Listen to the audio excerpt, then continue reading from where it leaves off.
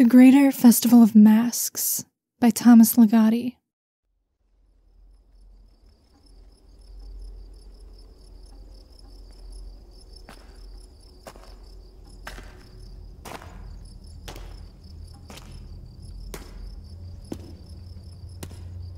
There are only a few houses in the part of town where Nos begins his excursion.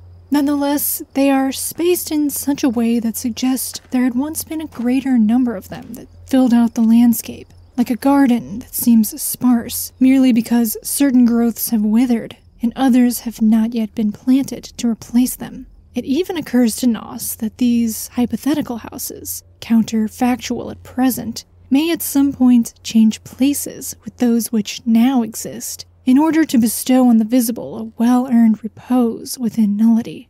For by then, they will have served their purpose as features that gave the town an identity. And now is just the season for so many things to pass into emptiness and make way for other entities and modes of being. Such are the declining days of the festival, when the old and the new, the real and the imaginary, truth and deception, all join in the masquerade. But even at this stage of the festival, some have yet to take a large enough interest in tradition to visit one of the shops of costumes and masks. Until recently, Nos was among this group. Finally, though, he has decided to visit an establishment whose shelves spill over with costumes and masks, even at this late stage of the festival. In the course of his little journey, Nos keeps watch as buildings become more numerous, enough to make a street, many narrow streets, a town. He also observes manifold indications of the festival season. These are sometimes baffling, sometimes blatant in nature. For instance, not a few doors have been left ajar, even throughout the night, as if to challenge callers or intruders to discover what waits within. And dim lights are left to burn in empty rooms, or rooms that appear empty if one does not approach their windows with an incautious curiosity and look inside. Less dire are those piles of filthy rags deposited in the middle of certain streets, shredded rags that are easily disturbed by the wind and twist gaily about. At every turn, it seems, Nos comes upon some gesture of festive abandonment. A hat, all style mangled out of it, has been jammed into the space where a board is missing in a high fence.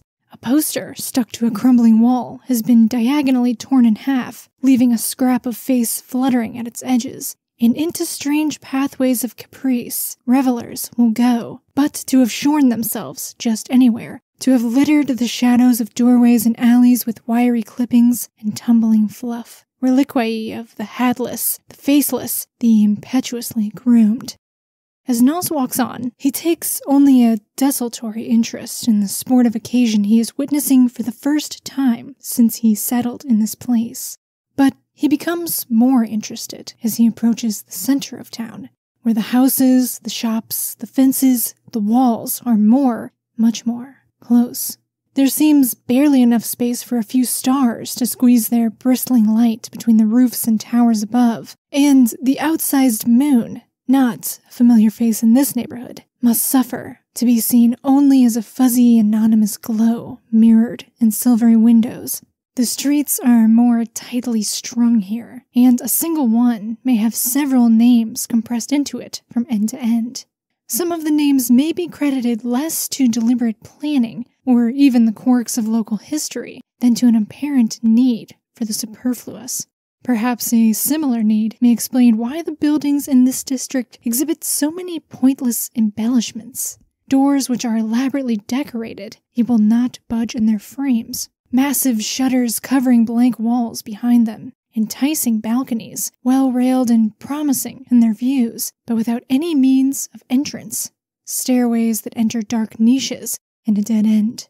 These structural adornments are mysterious indulgences in an area so pressed for room that even shadows must be shared.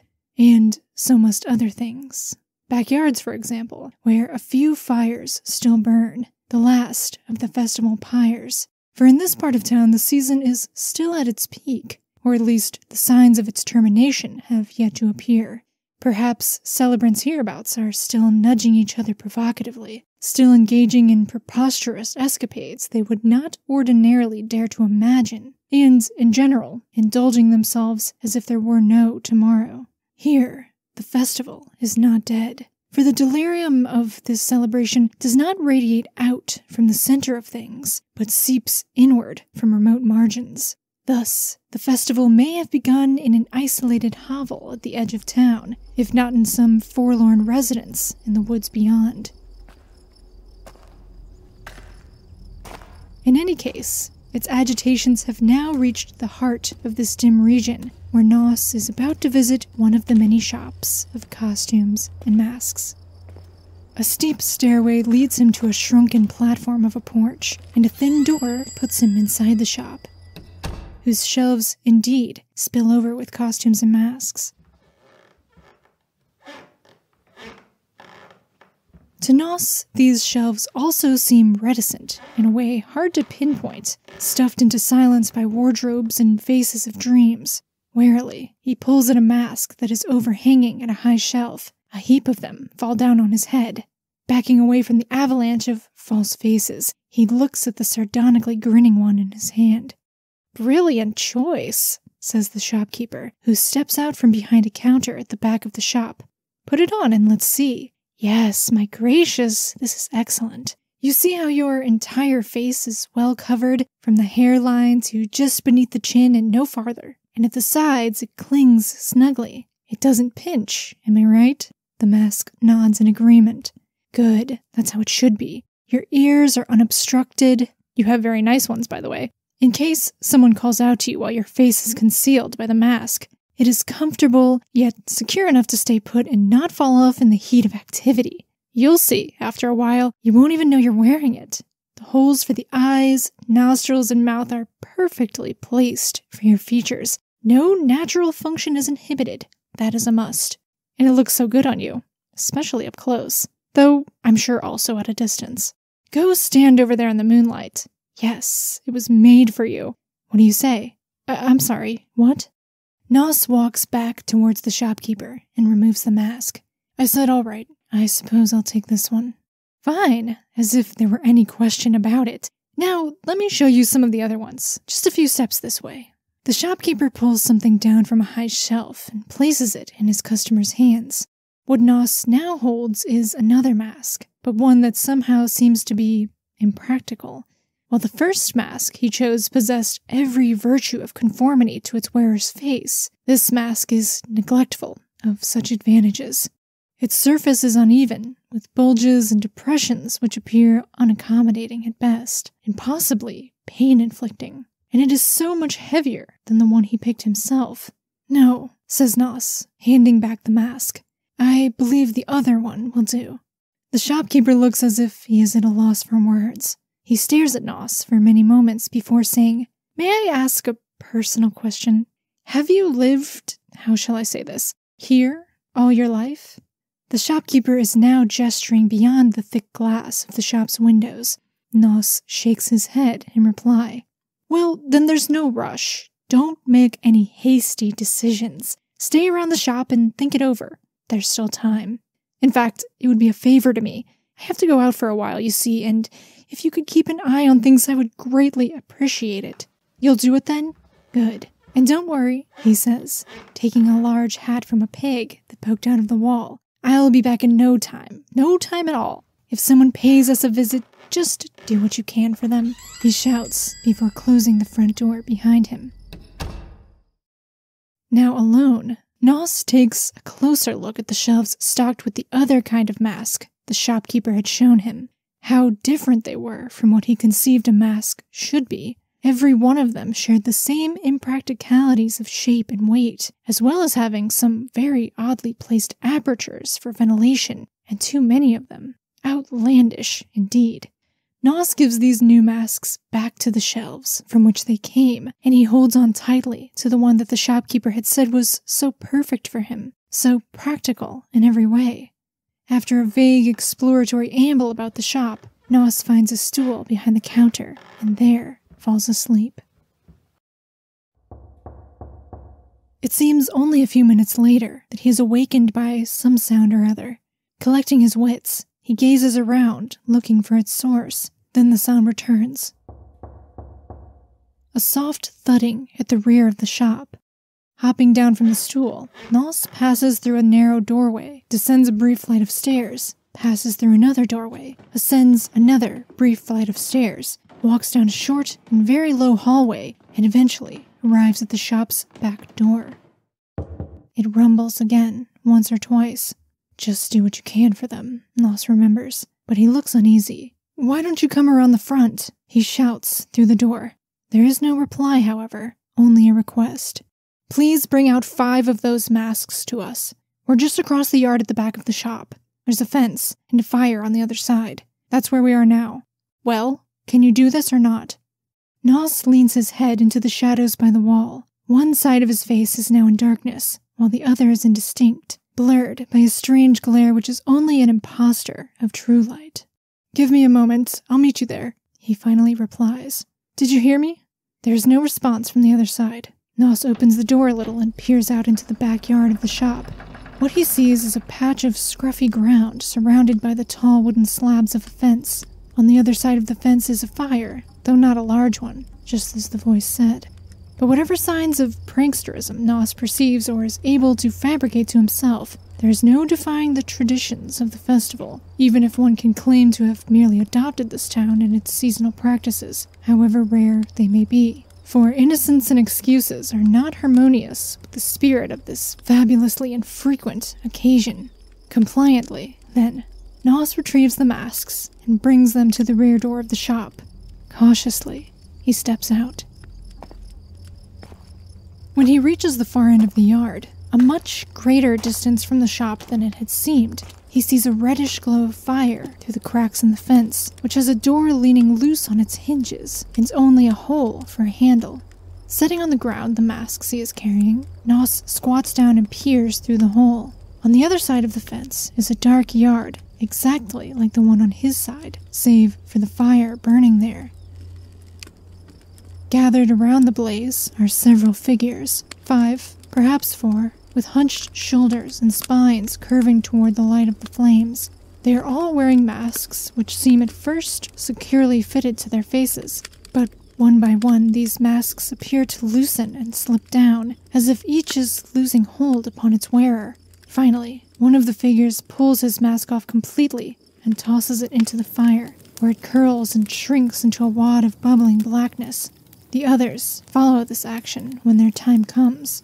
Relieved of their masks, the figures resume their shrugging stance, but the light of the fire now shines on 4, yes, 4, smooth and faceless faces. "These are the wrong ones, you little idiot," says someone whom he had not noticed standing in the shadows, and Nos can only stare dumbly as a hand snatches up the masks and draws them into the darkness. "We have no more use for these," the voice shouts. Nos runs in retreat towards the shop, the 5 masks striking his narrow back and falling face up on the ground, for he has gained a glimpse of the speaker in the shadows and now understands why those masks are no good to them now. Once inside the shop, Nos leans upon the counter to catch his breath. Then he looks up and sees that the shopkeeper has returned. "There were some masks I brought out to the fence. They were the wrong ones," he says to the shopkeeper. "No trouble at all," the other replies. "I'll see that the right ones are delivered. Don't worry, there's still time. And how about you then?" "Me? And the masks, I mean." "Oh, I'm sorry to have bothered you in the first place. It's not at all what I thought. That is, maybe I should just—" "Nonsense! You can't leave now. Give me your trust and I'll take care of everything. I want you to go to a place where they know how to handle cases like this. You're not the only one who is a little frightened tonight. It's right around the corner. That way, and across the street.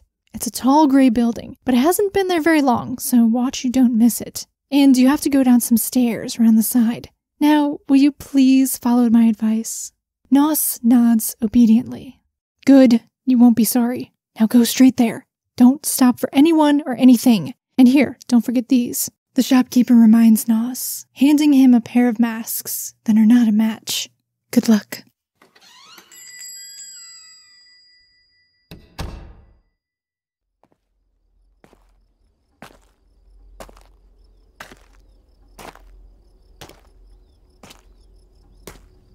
Though there doesn't seem to be anyone or anything to stop for, Nos does stop, once or twice, and dead in his tracks, as if someone behind him has just called his name.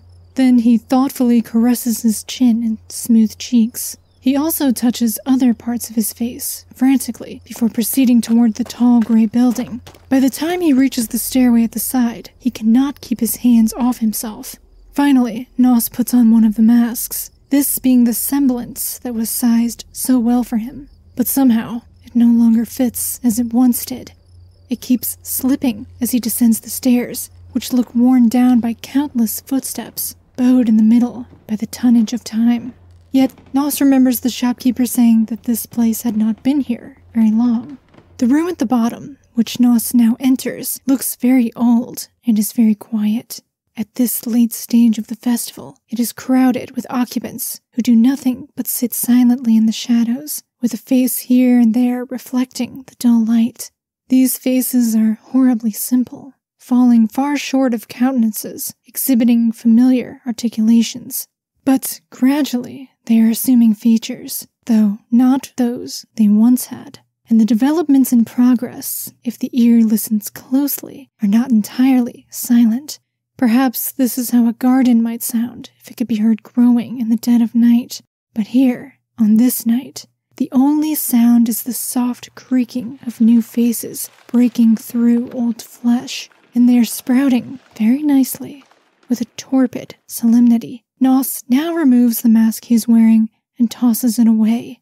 It falls to the floor and lies there, sardonically grinning, fixed in an expression that, in days to come, many will find strange and wonder at. For the old festival has ended, so that a greater festival may begin. And of the old time, nothing will be said, because nothing will be known. But the masks of that departed era, forgotten in a world that has no tolerance for monotony, will find something to remember.